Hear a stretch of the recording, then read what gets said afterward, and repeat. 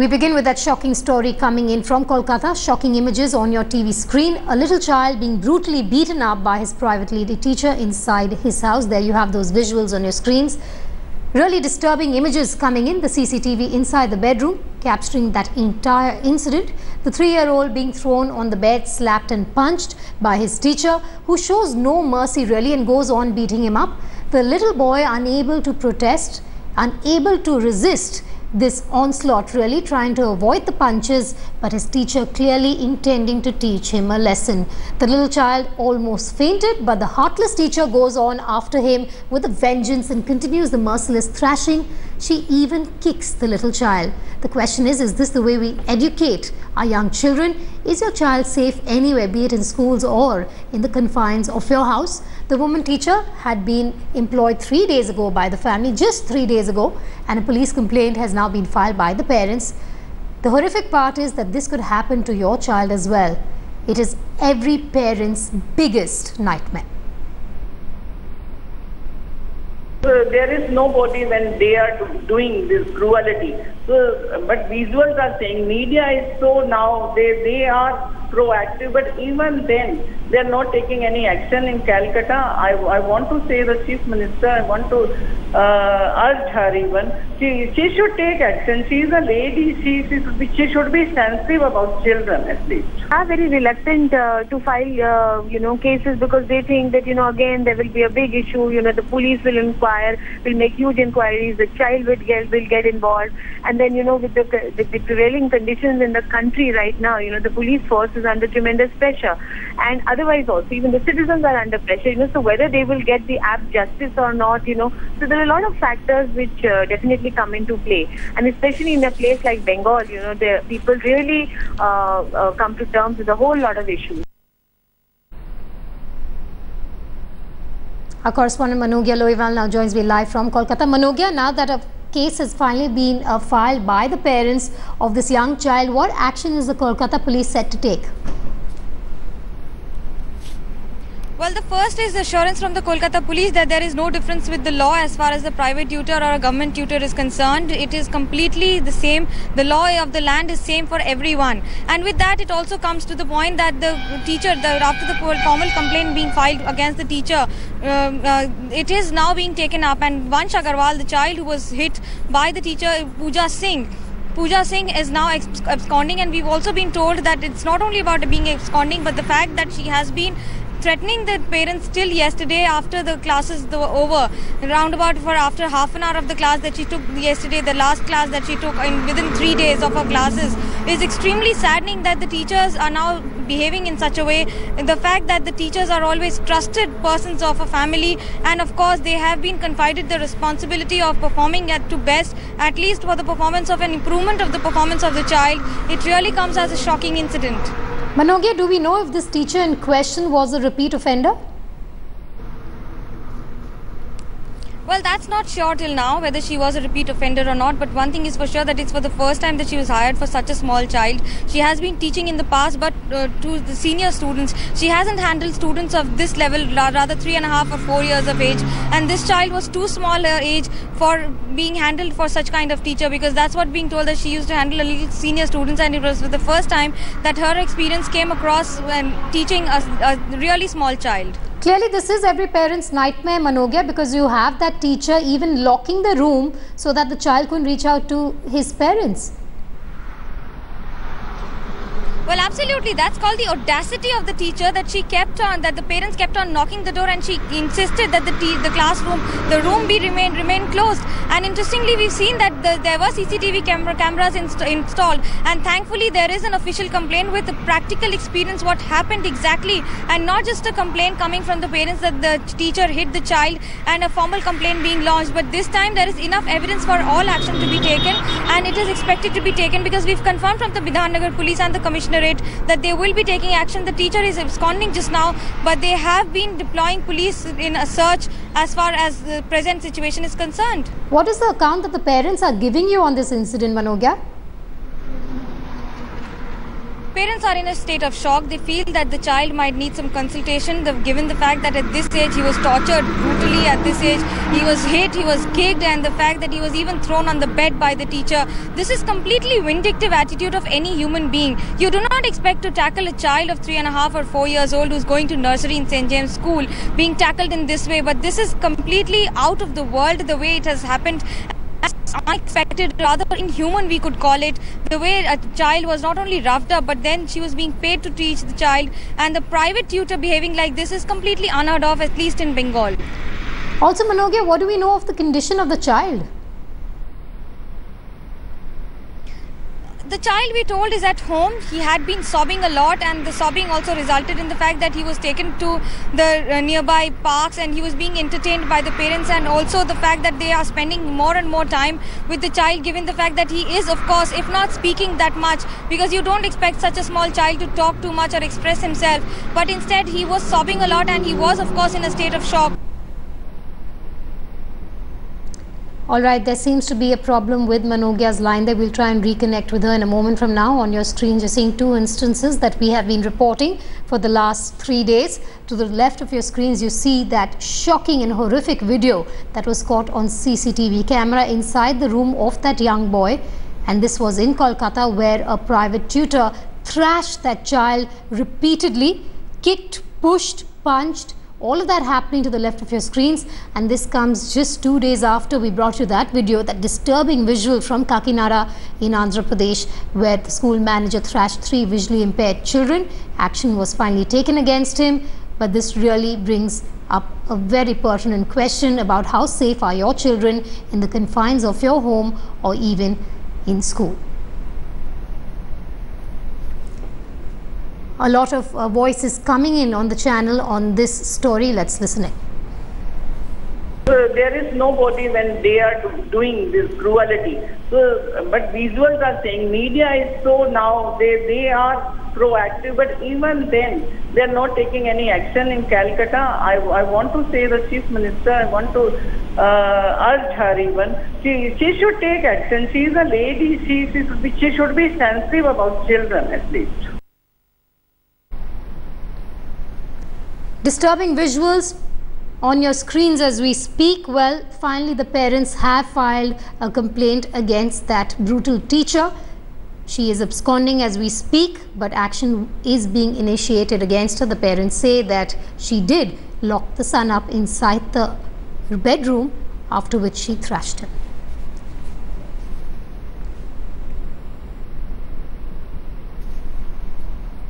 A lot of activists also speaking out on the story. It's every parent's worst nightmare that we're talking about.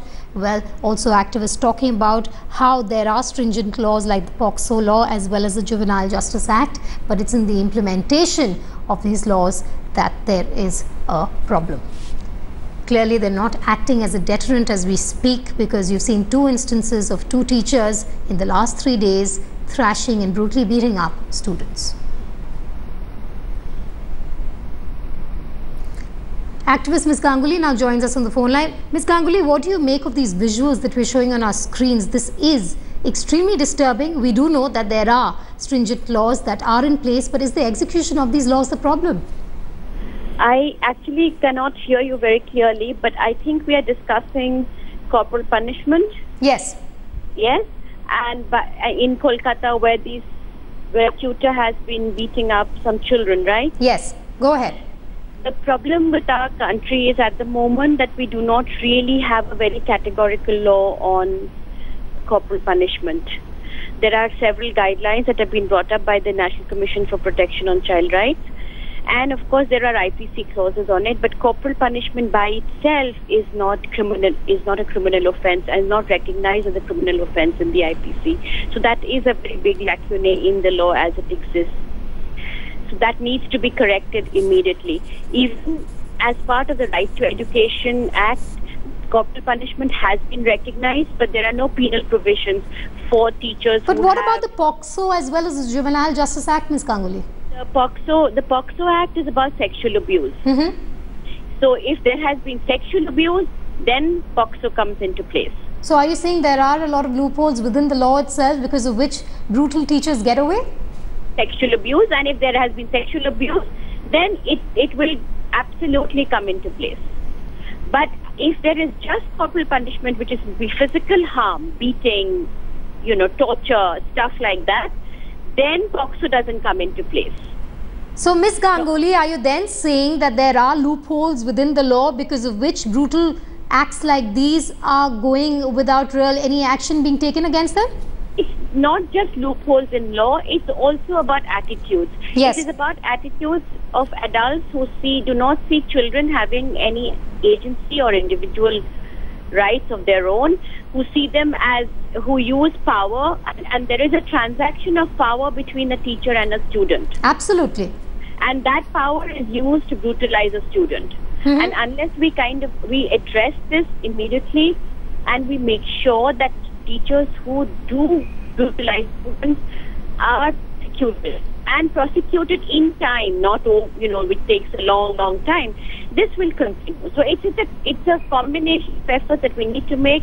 We need to bring in attitudinal change about what we consider discipline. In our country, beating a child is considered discipline. If you ask a child, they'll say, "Ek thappad mara tha."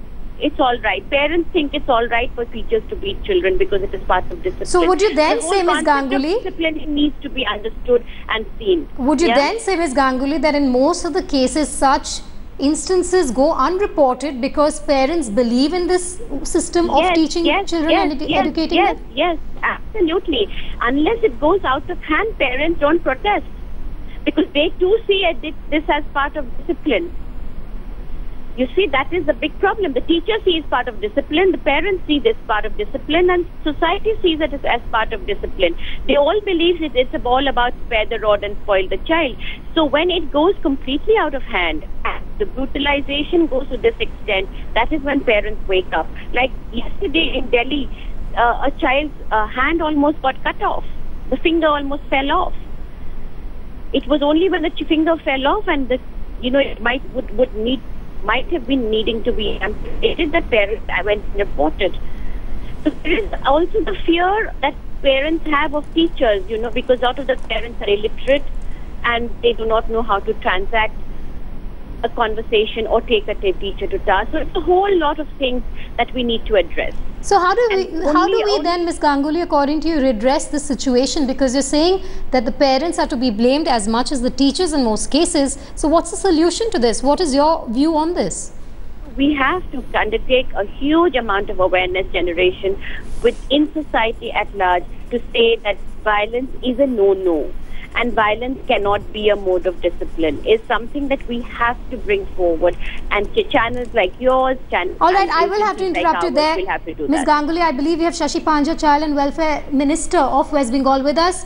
Ms. Panja, how would you take this story forward? How would you act against this teacher who in this case is a criminal? We are showing visuals from Kolkata of a private tutor who has brutally thrashed a 3-year-old boy. What do we expect from the government of West Bengal? Well, I can tell you this much, that extremely aggrieved about this, and of course we we have deplored the incident. We have deputed the chairperson of our State Commission of Protection for Child Rights. He is visiting there. He has reached the spot with one of the members of SCPCR. I have also directed my CWC, the Child Welfare Committee of North 24 Parganas, to go there. But in this case, you have the teacher absconding. Ms. Panja, can you hear me? All right, we seem to have lost the line with Shashi Panja there, but we're going to try and reconnect with her. That's the Child and Welfare Development Minister of the state of West Bengal. We'll try and reconnect with the government representative there who is promising action. Well, according to Ms. Panja, action has already been initiated in the case, but what we do know is that the teacher that you see on your screens has been absconding ever since this incident took place. The parents have filed a case, but we are awaiting word from the government over what other action they have now taken. We also have Ms. Ganguly still with us on the line. Ms. Ganguly, we just heard from the West Bengal government on this big story that we are following here on Headlines today. What can we expect from the government to ensure that such incidents are not repeated in West Bengal? I'm glad to see that the West Bengal government has indeed taken immediate action. And unfortunately, the young man or young lady, was it a man? I think it was a man, right? Who was, I'm not watching the visuals. Hello? No, that's a lady teacher. That's a lady teacher who's thrashing the young child. Yeah, and she is absconding. So she clearly knows what she did was wrong. Yes. She clearly knows what she did was wrong. You know that there often enough we have seen that there is such a great brutalization and violence in society, and frustrations of adults are being, they use it to beat up children, and we have to completely condemn it and say it is no. That we have to ensure that and state clearly, governments, NGOs, society at large, that violence is a no-no.